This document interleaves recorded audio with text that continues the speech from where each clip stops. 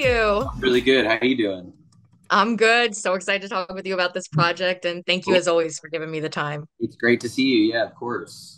Great to see you. And so I kind of have to ask you a question that I'm pretty curious about, if you don't mind, Okay. because there were so many twists and turns in a good way in this movie. Like Sure. I was trying to figure out the puzzle pieces as I was going through it. So I'm Yeah. curious, when you first heard about the project or, got involved, were you told about the twists or did you read the script and try to piece everything together that way? And if you Yeah. were reading it, did you theorize? Did you try to figure everything out? It was hard. I had to yeah. First of all, it was the latter. It was just nothing was told to me. I just reading and yeah, taking it in. And yeah, I read it once. I immediately knew I was going to do it. And then I read it again and like kind of tried to chart the I was um going to ask you that. I feel like character. I'd be right. Well, because in the read too, there's no visual elements. So in terms of Yes. like the character names, right? It was like so. For example, the way that it was written, right, was that character's name was like C, and then but the older version of that character was the full name, and so it was like sort of like concealed for the reader, you know Oh. what I mean?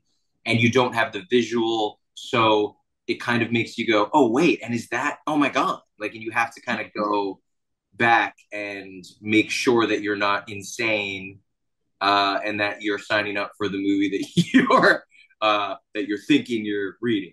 Yeah, I don't know. Yeah. I didn't even think of having the names concealed. That's so interesting Yeah, because that's how it is for a viewer. You're trying to be like, okay, what are they the same people or am I going nuts? totally, totally.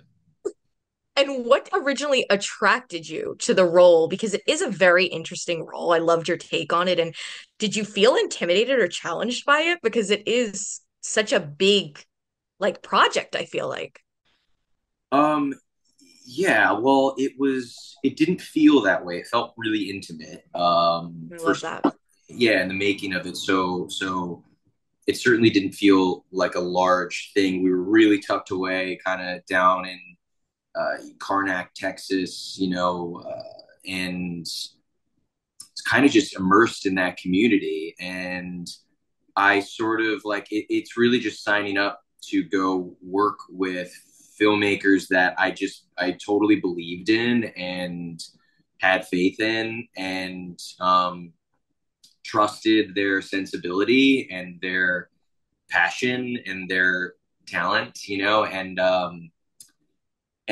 I was really just like struck by the character. Just it just as soon as I opened the text, and it's sort of an intangible kind of like draw that you feel, or that I do, I guess, when in terms of process of like, choosing or feeling connected to something, and yeah, I just sort of immediately I loved how honest he was, written, and how grounded he felt, and how grounded the story felt, and how emotional it was and tragic it was. And then to sort of use this kind of like roller coaster ride of like this heightened genre element to kind of like,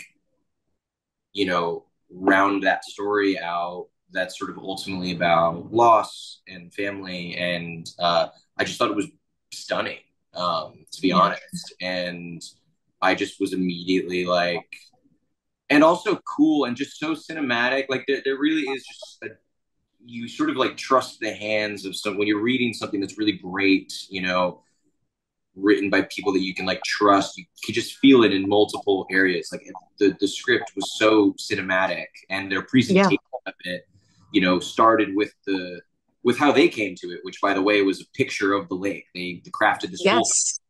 after seeing the lake, and they were like struck by its beauty and its lore.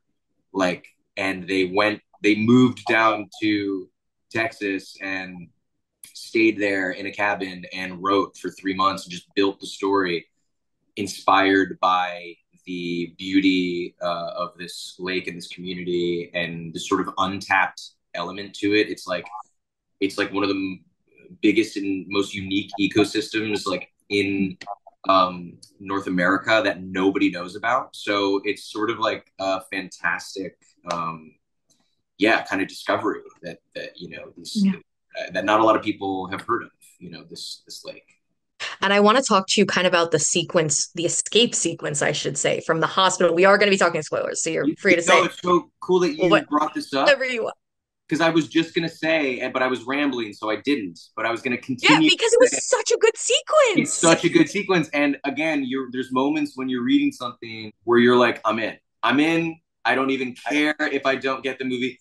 When I was like the handcuff escape through the hospital, I'm like, Right? I'm obsessed. I'm obsessed with this. Like, so yeah, I was like, that's so again, that's such a cinematic sequence like that. Yes. I just like love that shit, you know. So I could see a sequence like that in the same film as this like you know really effective and impactful like emotionality and family tragedy. Like I was like, this is incredible, you know. Like how often do you get to possess two of the same things in one film? What a blend, you know. And I just really trusted them to craft it, and I was just like, I can't wait to throw myself into this. Like I can't wait, you know. But yeah, that's so funny that you brought that sequence up. Yeah. It's my favorite things in the movie, and it was one of the key moments in the script where I was like, I'm so in. I love that. And you kind of just led me into a new thought because now that Okay. I'm, really remembering the emotional aspects of that, because while it is this big escape sequence, you have the handcuffs. If I'm remembering correctly, you also at one point see the TV with the Yes. missing girl. Yes. Then you also have that scene with your father in the Yes. hospital. That was all while you were handcuffed, while I you know. were trying to escape. Like, so it hits also on the emotional aspects of it while feeling like this big, big sequence. Yeah. Yeah. It's like it's really hard. I mean, I don't really. Yeah, I remember. You know, I actually don't think I killed that part of it, but like I You have did. my You regrets. did. Don't even. You did. Like I think when it was what was really tough was seeing the TV moment. Because it was like, fuck, this has to be so in the eyes and like a tremendous moment in this movie, but it's also only like 7 seconds tops and sandwiched in between people like coming after him, you know. And so like that's I was really struggled with that. And yeah, and then the element of the father, I mean, that was we actually reshot that scene, which I was like really grateful for. Because that was a really tough day when we first did it, and there was like a lot going on. It ended up being like a really long day. We went over sometimes kind of the drama of the set that day sort of took the oxygen out of the room a little bit, and I really struggled with the bedside scene. It was kind of like I couldn't ignore the like you know like people being like we got to be out of this hospital you know, and I was just like fuck.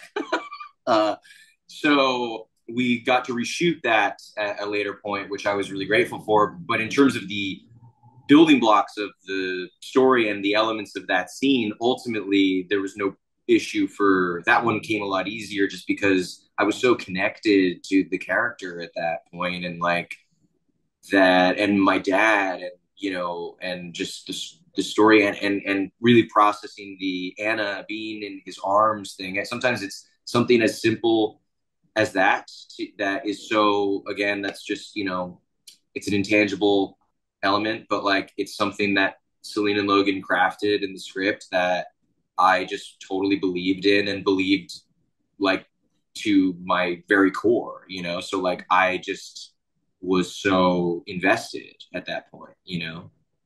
Yeah. Well, I wouldn't be asking about it if you didn't do a phenomenal job. So thank you so much. Like, really, that scene was a standout and you just killed the whole thing. Thank you. I really appreciate Of it, course. Sophia. Thanks. It's great to see Thank you you. always. I Great assume to this is see the you wrap up. always. But okay, I okay. know. I know. I wish I could talk to you forever. You know that. I know you're the best. Thank you, Sophia. I appreciate you. You're the best. Thank you. Cheers. Great to see you.